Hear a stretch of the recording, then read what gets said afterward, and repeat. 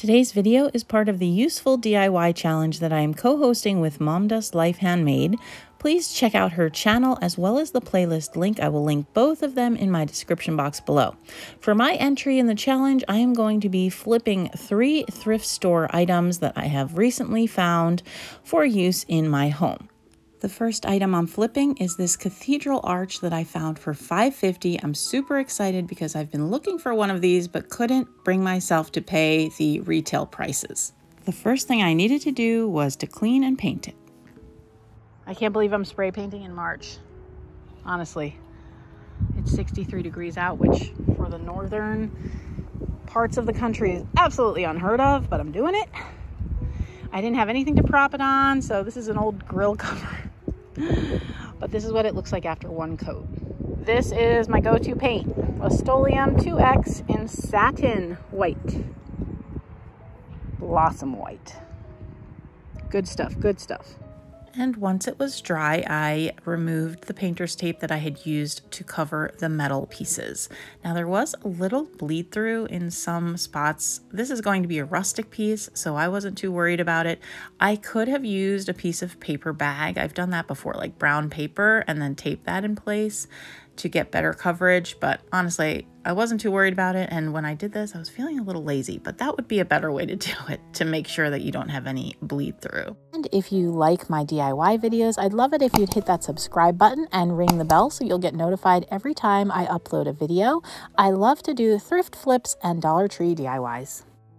And the next thing I did was to get my handy dandy little battery operated sander. This is Black & Decker.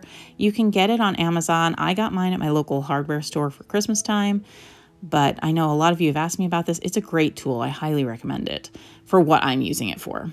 And I just use that to remove some paint in areas where, you know, I wanted it to look roughed up. This made roughing it up very, very easy. Making it look distressed was very easy. I like using this tool because then you can get paint off of like the centers of pieces. It's not only just on the edges, if that makes sense. If you've done any rustic finishes on things, you know, it's always easy to get it off the corners, but not as easy to get it off like flat parts of wood. And using this sander allows you to do that. So that's all I did. I just roughed it up until I liked the way that it looked. And then I wiped it down. Now I didn't do a top coat because I was using the Rust-Oleum paint. You'll actually see in one of my next projects, I had an issue with the Rust-Oleum paint that I've never had before. So maybe if I were going back to do this again, I might put a coat of Mod Podge on top of it. This is going to be used inside, so it shouldn't be too much of an issue, but you'll see what I mean in a little while. And then I didn't want to paint the glass little, I don't know if it's like a candle holder or vase. I wanted to be able to use it as a candle holder if I so choose at some point in the future. For right now, I really wanted to use it just to hold some florals. So in order that the ugly stems of the faux florals don't show, I just wrapped some burlap around it. You could, you know, use a ribbon that you like if you did something like this, or twigs. I've seen florists use like flexible twigs to kind of do the same thing. The burlap ribbon worked really well. This is one that I always pick up from Dollar Tree when I see it. And so I didn't even glue it or anything. I just kind of wrapped it around and around just to create like a barrier. You could also use like sheets of music. I thought that would be really cute, especially if you do like a shabby chic thing. But the nice thing is, because I didn't attach it, I can change it out, you know, if I feel inspired.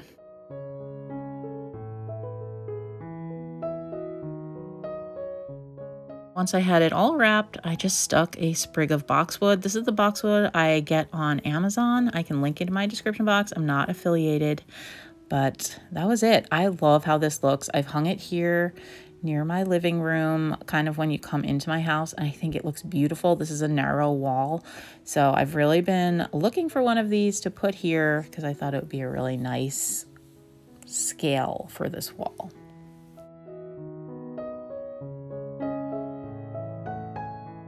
For my next thrift flip, I found this basket at Goodwill for 20% off of $5.99.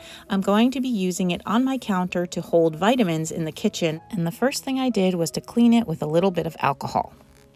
I wanted to add feet to the bottom of the basket, So I got some wood beads from my stash and I just put them onto the skewer. And the reason I did that is because this makes it a lot easier to either paint or stain the beads. I'm going to be staining them with some of my antique wax. And basically you just brush the wax on and then you kind of wipe the excess off. And for projects like this, it just works better than stain. Stain is really messy. You have to wear gloves. It doesn't dry as quickly. So for something like this, this works just fine. And I seem to have lost some footage, but I used this same wax to stain the bottom of the basket. The basket had a very light color bottom, and I just wanted it to have this deeper tone. So I used the same process to stain the bottom of the basket and just kind of wiped the excess away. I have no idea where that footage went. My apologies. And once I got the beads looking the way I wanted them, I went ahead and I used hot glue and I attached them to the bottom of the basket. I chose hot glue for a few reasons. I knew I was doing wood to basically wood and that would give me a good hold. But then hot glue also allows you to remove things if you change your mind in the future. So if I ever decide I don't want this basket to have feet on it, I could just take them off. But for these purposes, it worked really well. And then I just wanted to make a little sign that says vitamins just to make it look cute. So I grabbed these mini chalkboards from the Dollar Tree. They're currently there. I think they are for garden labels. I think they were in the garden section. So I just took one of them and I ripped off the stake because I wasn't going to be using that. And then I attached a little twine hanger to it and wrote the word vitamins.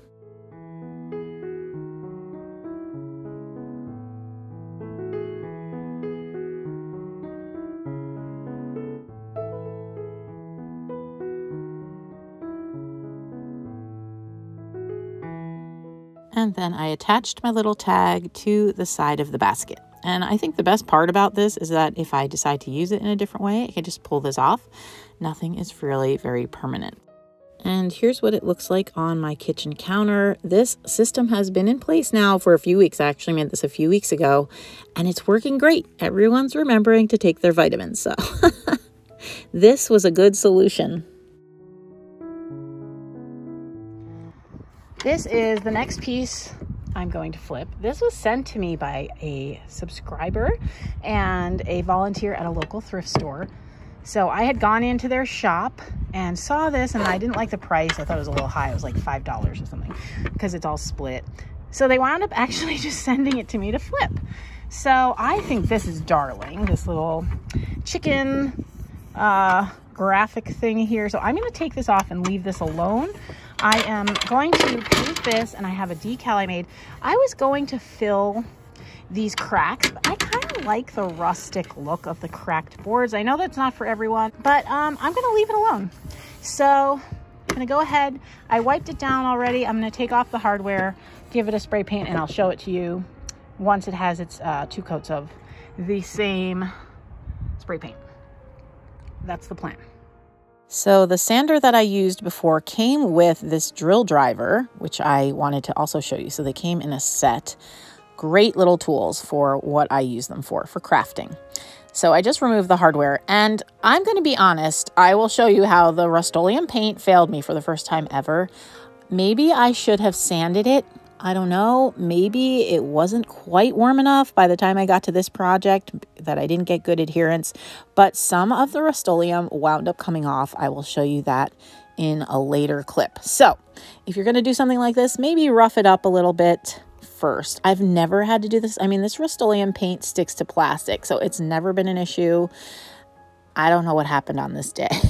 And here's what it looks like with its 2 coats of Rust-Oleum paint.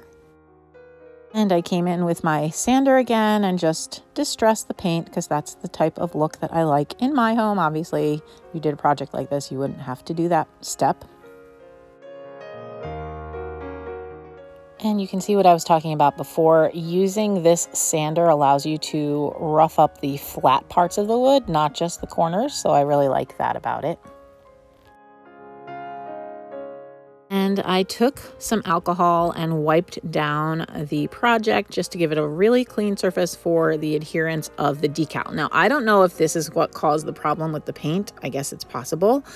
Maybe I should have just used a damp rag, but I had watched on Maker's Gonna Learn, I think it's called. It's a channel that they always use alcohol before they apply a decal. Again, I'm new to the whole Cricut thing, so maybe you're not supposed to do that on wood. I don't really know. Again, I don't know why my Rust-Oleum paint failed, but you're gonna see here, I applied my decal and, I was just making sure to get it straight. And I did all the normal steps. I burnished it with my little Cricut tool to make sure that it was adhering really well. And then when I pulled off the transfer tape, look, the paint starts lifting. So the paint in between the words and then also under some of the letters started lifting. That has never happened. I mean, Rust-Oleum paint, has always been really good. So it must be something that I did in my process, whether that was the temperature outside, or if I didn't let it cure long enough, or the alcohol did something funky. I don't know. So any one of those steps might have messed this up, but this has never happened with that paint before. I don't ever sand my projects really, so maybe that was it. I don't know. I really can't figure it out. So I wish I could tell you what not to do so that this doesn't happen to you, but I don't know why it happened. So anyway, but I wasn't going to toss the whole project because I like this tray and I'm not using it for serving or anything. So it's just going to be a decorative piece. So I didn't want to toss it. So I took a brush and I filled in the areas of paint that had come off with some of my white chalk paint. It's not a perfect match to the Blossom White, but it's close enough. You really can't tell at all. And I did a few coats to make sure that you really couldn't see the wood through. And then I took this product. This was recommended by the same channel, Maker's Gonna Learn. And I had planned to put this over my decal anyway, because they said this is a great product to use over top of a decal. It makes a decal very durable. So actually I used that to reattach the E that had come off. So I just put some Mod Podge down and then I used my tweezers to place it on top of the Mod Podge. And then I covered the whole surface of the tray with a good coat of this dishwasher safe Mod Podge. And again, I've heard very good things about this Mod Podge. I have not used it before, but I've heard it's the most durable one that you can use. And so I figure that this will help in case any of the other paint decides that maybe it wants to come off at any time.